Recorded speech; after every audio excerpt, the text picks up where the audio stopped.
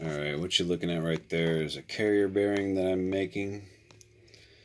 Right now it's not mounted, it's getting close. It's so close to where I'm pretty much at a stopping point. You're going to have to ignore this because this is eventually going to get trimmed down somewhere. I just haven't decided yet because I'm pretty sure I'm going to mount the motor on top somewhere.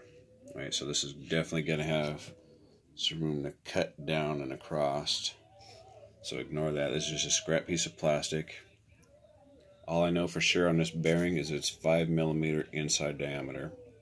I drilled the hole into the plastic just a fuzz bit smaller than the outside diameter of the bearing. Then I used a pair of pliers to kind of squeeze it in there. I actually had to use my rotary tool to just kind of grind away just a little more plastic before I could squeeze it in there efficiently.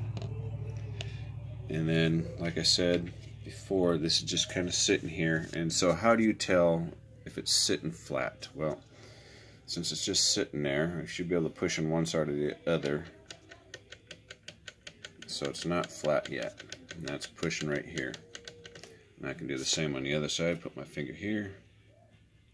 Yeah, probably not as easily, but we can see the flex here. So we know it's not flat. And it could be because it's trying to ride a gear.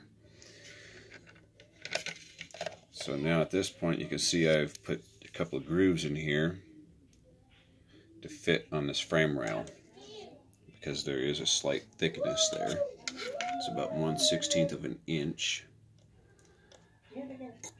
So I've done that on both sides, but now I'm going to have to take some off the top here, which is technically the bottom. I'm going to have to carefully sand that down until it sits just right. And when it's sitting just right, there will be no more of this rocking action here. It should just sit if it'll focus. So you may or may not have to do that. I don't know. Like I said before, I'm trying to use every available part that I have on hand versus spending any money. And I drilled an extra hole in the back here because I think I'm going to use a small bobby pin to stop the reduction gear from coming out.